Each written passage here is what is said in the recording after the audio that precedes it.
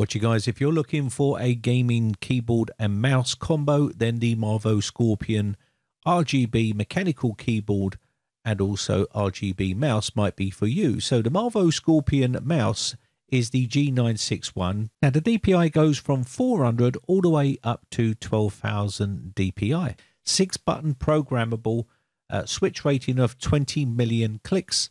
Polling rate is up to 1000 Hertz.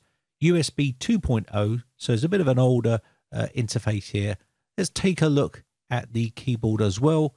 The keyboard we're looking at here is the KG965G. This is a 112 key keyboard. Switch type is membrane, also switch rating of 10 million presses. The interface is a USB 2.0, cable length is 1.5 meters. It does have 8 multi-keys and also wide edge palm rest, mixed with 3-color rainbow backlit and also anti-ghosting 19-key rollover support. So let's go ahead and download all of the software that you're going to need to control all of the lighting display for both the keyboard and mouse. You can download both of these from their manufacturer's website. I'll leave the links in the video description. Basically, this is what you can expect to get once you get them out the box. They look pretty snazzy. Now, the mouse itself is pretty lightweight. It does look rather nice with that RGB effect, but it's definitely a clone of the Cooler Master MM710 and MM711. It's got this honeycomb effect on the side here with the 2 buttons on the side. This gives you that nice rainbow effect look for the RGB. Very, very lightweight. So if you like your lightweight mice, then this might be the one for you. The shape of it suits me perfectly fine. I do like this sort of shape. It does have an anti-slip texture side grips and also the RGB backlit with the multiple selector lighting schemes, which you can be done with the advanced customization software, which you can download from the website. That honeycomb sort of effect here does look quite nice. That is the actual mouse. Does feel nice in the hand. It just feels a little bit too lightweight for my type of mouse that I like to use. But also it does have 6 buttons which are programmable as well. Build quality is not too bad, but I do think it's probably slightly overpriced at £30.99. It's just my personal opinion. I think there's better mice out there at that sort of price point. The cable is an actual ultra weave cable, which is braided cable basically for you and I. It does look quite nice as well.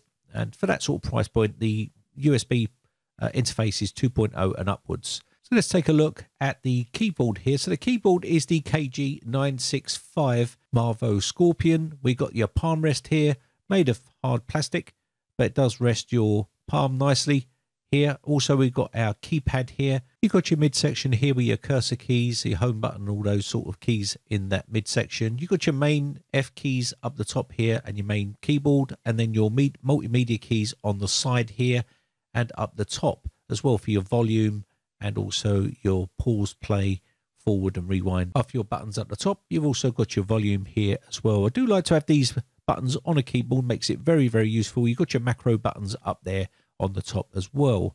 So take a closer look here just so you can see. Now the build quality on the keyboard is pretty nice. These buttons here will be very useful when you want to quickly turn up the volume on your headphones or your speakers.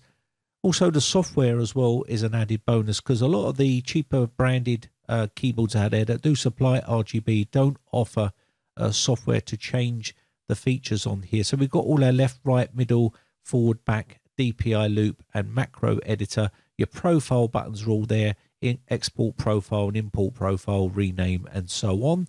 You've got all your DPI buttons here with colors, and also you can see here the speed of the DPI here as well goes right up to 12,000 DPI, which is quite a lot. Now the DPI can also be changed with this slider here via the software if you want to, and also you can go into the lighting effects and change the lighting effects to match your keyboard. So you can basically go in here and change it to breathing, steady, neon, whatever you want to do, or turn them even off if you don't like RGB.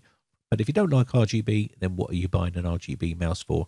You can change the speed of that light display by the little slider here. You can also change colors of your choice here by double clicking and picking the colors that you want to choose on that breathe mode, so you can match it with your headphones and all your other RGB that you might be using on your gaming setup. So very nice feature there.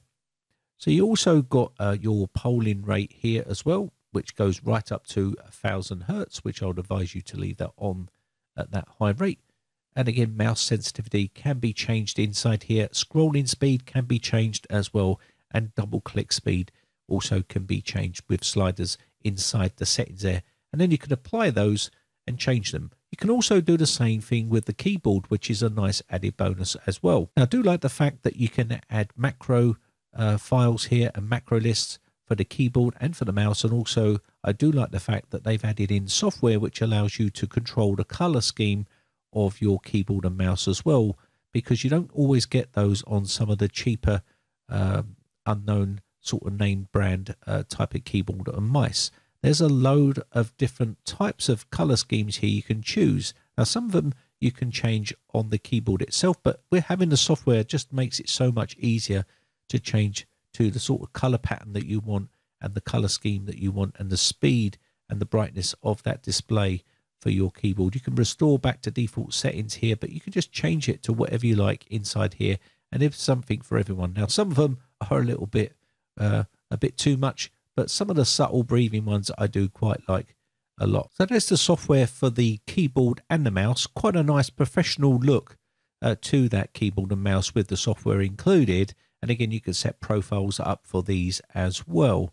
So if you're looking for a keyboard and mouse combo that gives you the software to change colors, but you don't want to break the bank and spend a load of money, then the Marvo Scorpion Series might be an option for you. So let's take a look at the keys themselves. They look like they've been double shot and they've got some special coating on them to protect the lettering on there. So they're pretty resilient there. As you can see, I'll give these a quick squeeze to see the thickness of the plastic. So they're not just cheap keys on there. They're pretty good. And that will show through on there as well with the lettering. So that should be quite good. Having a look at the keys themselves. Let's have a test.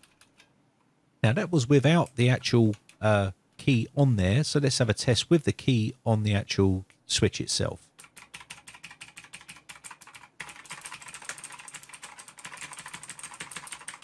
The blue keys do have a more clicky sound to them, so let's have a look on the bottom. We got the riser feet at the back and also anti-slip rubber feet.